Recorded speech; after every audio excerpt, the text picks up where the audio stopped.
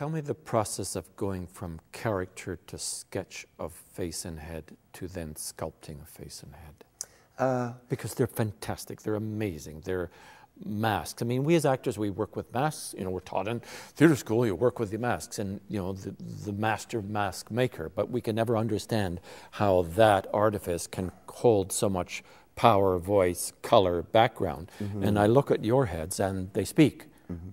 So what's the There's process? a lot of doodling and a lot of unforced doodling in a sketchbook. And by unforced, I mean I usually do my best doodling while watching TV. When I'm just, you know, absent-mindedly drawing. If I sit down to draw, then I put all this weight on my shoulders of it. You have to draw something perfect. So if I just carry it around and absent-mindedly, and I don't show my sketchbook to many people, it's not something that I do, it's just private, you know, and then I'll see something and make a big circle around it and check it so that I know that that's it. So with Penny, she emerged quite quickly, and other characters took their time. And some characters I can just sit down and draw right away. And then by the time I'm sculpting, it's either I do all the sculpting based on the show, or I have an old assistant who comes in and helps me, Angela Talbot, who I met when she was in high school. And she's just one of those incredibly gifted girls. But with Angela, I can show her the sketch, and I can do the voice, and I can act it out for her in the studio. It's very Disney, like the old animators used to work. I will literally just walk around the studio playing that character for her, and she'll say, okay. And an hour later, she'll have sculpted what's on the sketch, but have the essence of the character. And what material is she working It's just plasticine, just cheap plasticine that we sculpt with, because we make molds and then cast it. But the sculpting is a big one, you know, and it's funny, a great story about sculpting is when I was writing Provenance, I was kind of stuck in the writing, or in the rewriting, but we'd already started slowly building the show maybe, or designing it.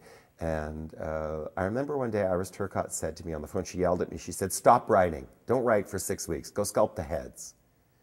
And I said, "No, I don't want to do that yet." And she said, "Sculpt the heads, and then you'll see them, and they'll all be lined up on the table over your shoulder, and then you'll have the characters, and you can just write them and talk," because I write out loud as well, and I wasn't seeing anything. So I did take 6 weeks and sculpted all the heads for the Provenance, and it just unblocked me as a writer. So it is, you know, each one is different. Like on Penny Plain, I knew early on that the set was something I had to design. I had to see the physical world that I was going to be in to indicate the writing. Like, how was it going to make this world grow, and where was I physically? Because I was getting out of the way on this show. There's less Ronnie in this show than there's been in anything. Because you're above? No. Yeah.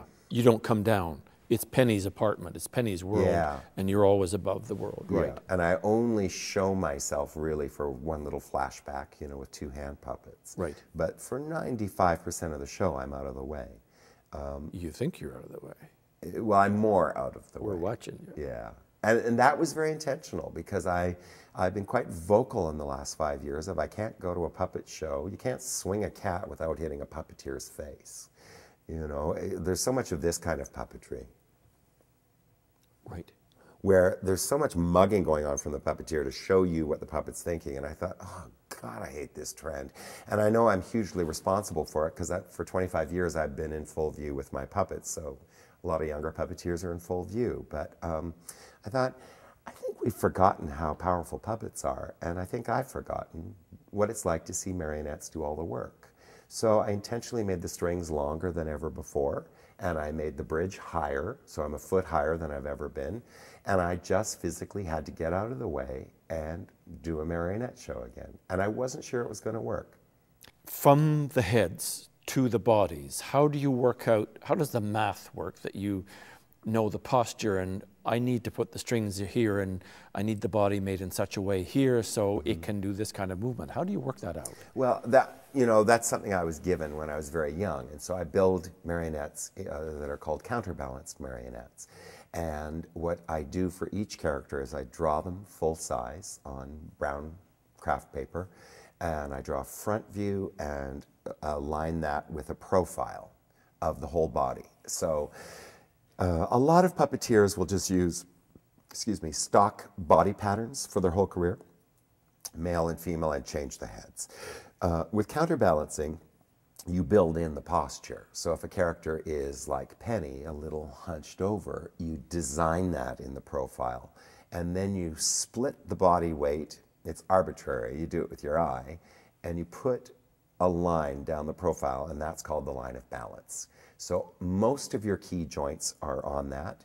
And the two strings that hold the weight of the puppet are the shoulder strings. And the shoulders are attached on the line of balance. Right. So that when you animate the puppet, they do all of this stuff. And when you relax it and just hold it or hang it up, gravity returns it to its characteristic stance. So Penny always stands like an old lady. Right. And a barrel-chested hero will always stand like a barrel-chested hero. So it means that I'm building the posture of that character into the physical puppet. So remind me again, how do you get her knees to be old age bent when she's neutral? How do you do that mechanically? Well, that's drawn. You know, I draw that bend, and then the line of balance, it'll go through her hip joint. So her hips are jointed on that line, and usually the ankle joint, the knee is going to go off and do its own thing. Right. And so that leg, before it's jointed, so you carve the whole leg too. So that leg is carved in that bend. And so when you join it, when you cut the knee apart, it only goes to that place. It doesn't overextend. It's always bent. Same with arms. Like they never go straight, if that's what you've designed. And you have a whole team that creates these? Yeah, I have a lot of people help me, but in terms of the bodies, I do all the designing, because at the drafting table, I really am rehearsing and casting the show. So I do that in isolation, and I will stand up and walk around like Penny, and I'll check my hump in the mirror, or what a gut does, or, you know, or I do all of that, and then I draw it. So I'm actually casting the show and starting to rehearse a little bit and walking around in my studio talking to myself. And that's not something I would want to relinquish to anyone else, because I'm going to perform them, so I do that. And in terms of carving and jointing, I do all that myself. I have a lot of people help cast heads, or, you know, like Angela comes in and sculpts some of the heads, and people help make molds. There's a lot of stuff people help me do, but in terms of the mechanics of posture, I need to do that myself. And so the building of each body and the head, how many months is that? Well, this whole show took a year. I mean, the other thing to remember is the script is happening at the same time. You can't re-costume a puppet during the show. There aren't little elves backstage changing clothes. So there's 4 marionettes of Penny of this age in the show. So I have to build 4 pennies from scratch just to accommodate costumes. I think in Street of Blood there were 12 or 13 versions of Esme Mazengill, because we saw her in flashback as a young actress and as a child actress, and 5 versions of her at the age we see her in the play. So there were a dozen puppets just for that one character. Does size matter?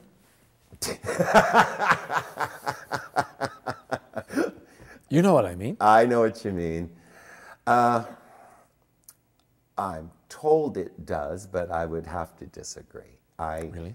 I honestly think that, should I be given the grace to continue for many more years, that the work will get smaller and more intimate.